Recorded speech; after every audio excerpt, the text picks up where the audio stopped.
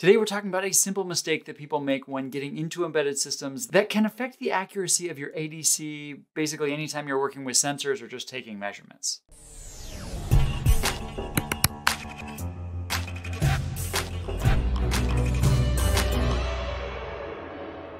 Welcome back. Today we're talking about embedded systems, and specifically this video is inspired by something that happened last week in my lab. It's a problem that comes up a lot with embedded systems, especially when you're trying to measure things with microcontrollers. And it can cause beginners a lot of headaches. If you're not familiar with my research, I work on low power systems, mobile computing, sensor networks, and of course embedded systems. I do a lot of work with energy harvesting and batteryless systems with the goal of making those systems faster, more efficient, easier to deploy, and more secure and resilient. But anyway, in the course of one of our projects, we were trying to run a simple experiment to see how different solar panels would react when something happened that obscured the light hitting the panel. Basically, if something moves over the top of a solar panel, we wanted to see how does that respond? How does that affect what's actually coming into the solar panel? And we didn't need super high precision, so what we did is we took a vehicle headlight, we set it up on a table facing the solar panel, and a little servo motor that would swing a piece of cardboard over the solar panel like this. And of course, just in case any of you were thinking that scientific research always looks fancy and futuristic like Stark Tower, never underestimate the scientific value of cardboard and tape. And to gather our measurements, we simply took the voltages coming from the solar panel, used a resistor divider to bring down the voltages because these solar panels can go higher than 5 volts, and then we connected the divided voltage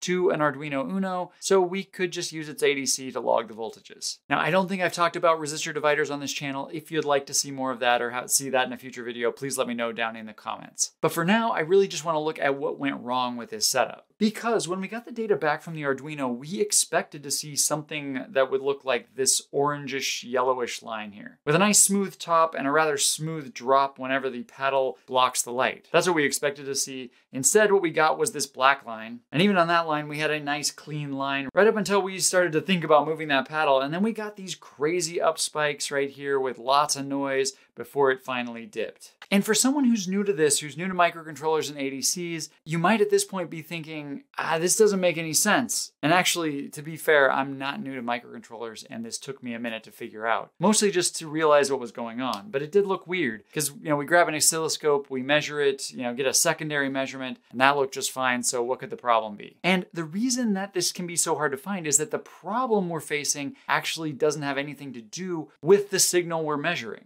The signal we're measuring is just fine. The problem is with the power supply. You see, we're using the Arduino to measure the solar panel output, but we're also using the same Arduino to power the motor that was moving the paddle back and forth. And it sort of worked, but we were putting a fair amount of stress on the Arduino's power supply every time we engage that motor. That's why you see these spikes up at the beginning before the dip actually occurs. The sudden increase in power draw, what it does is it caused our supply voltage to drop a little. Not so much that the Arduino crashed or rebooted or anything like that, but remember from my video on ADCs, check it out if you missed it, but if you remember from that video, I mentioned that ADCs measure relative to a voltage. And in this case, their reference voltage is the supply voltage for the Arduino. So if that supply voltage drops and the thing we're measuring stays the same, then the ADC output is going to increase. And that's what you're seeing here is the voltage drops. So these up spikes, these are actually just the voltage, the supply voltage dropping, because all of a sudden we have this big surge of power going through the power supply and it can't quite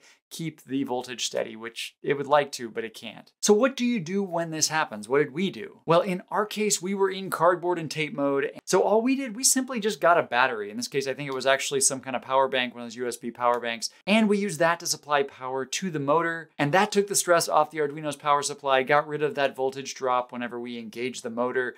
And then we basically had this yellowish orange line. We got the data that we needed, everything looked smooth, and we were fine. And of course, that was just a quick and dirty hack, and it worked for us. But what if you were designing a device that needed to measure things and engage power-hungry actuators like motors or things like that? What would you do? Now, in that case, really the core of the issue is you got to design a better power supply. A power supply that can maintain stable voltages when you need to measure stuff. Now, this might mean using a different voltage regulator, one that can actually handle the currents that you want to provide. That might increase costs a bit, and it might actually affect your energy efficiency, but that's one way to solve it. A lot of systems also will split their power rails. They'll basically have one power supply for analog measurement stuff and one for digital stuff, or one for power hungry stuff and one for everything else. And the idea is to separate these power supplies so that they are somewhat isolated from each other. So if one of them does something crazy like engage a motor, it doesn't affect the other one badly. Often it's done with circuitry tricks using capacitors, ferrite beads, and maybe an inductor. I don't know. The point is there are ways that you can isolate